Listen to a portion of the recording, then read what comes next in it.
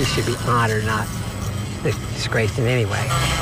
David Ruckman knows the statue well. He sculpted it. That's the scary part for a sculptor, is can I do her justice? Last year, he spent months creating this tribute to Lucy Higgs Nichols, an enslaved woman who escaped, ultimately becoming a nurse for soldiers in the Union Army during the Civil War, before settling in New Albany. This is a hero. This is a real hero from a personal standpoint, a nurse who saved countless lives. 1 year ago, on July 3rd, 2019, the statue was placed inside the Underground Railroad Gardens behind New Albany's Second Baptist Church.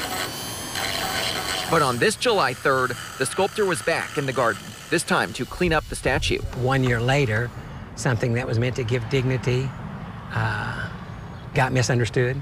That's because in the early morning hours of Friday, someone vandalized the statue, as seen here from a camera across the street.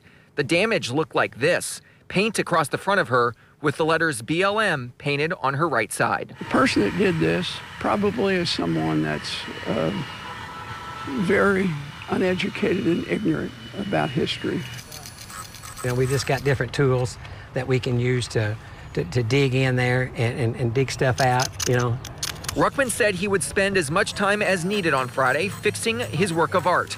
He also has a message for the person who vandalized his tribute to the woman he calls a hero. But if he really wants to be forgiven, come forth, admit he's goofed up and he done this and everything else, and help me clean her up. The paint can be removed, but the legacy of Lucy Higgs Nichols will never be removed. Andrew Chernoff, WLKY News. The New Albany Police Department says the investigation is ongoing. No arrests have been made.